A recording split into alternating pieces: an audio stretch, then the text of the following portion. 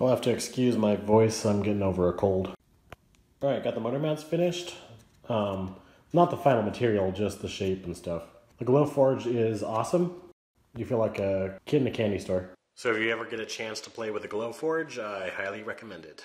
Laser cut prototype parts, veneer finished plywood. I'll just replace this with an aluminum cut part once I have the ability to make that. The next job for me is to tear it all apart again to mount the posts for the Y gantry. So they're going to be mounted to this plate. I need access to the bottom, so I'll need to take it apart again. Lovely.